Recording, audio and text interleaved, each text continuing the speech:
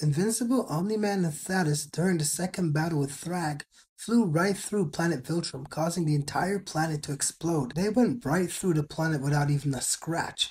The explosion not only vaporized most of the bodies that made the planet's ring, destroying the tribute to all the Viltrumites who died from the Scourge virus.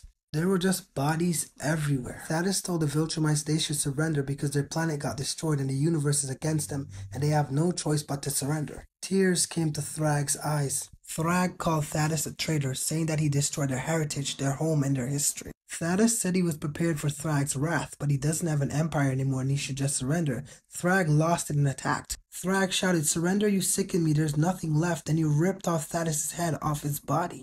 Thragg squeezed Thaedus' head and said, "At long last, Lord Ognall has been avenged and no one will miss Thaedus." He crushed Thaedus' head. Meanwhile, Invincible is holding Oliver's body, crying. Then Thragg said, "They're all next."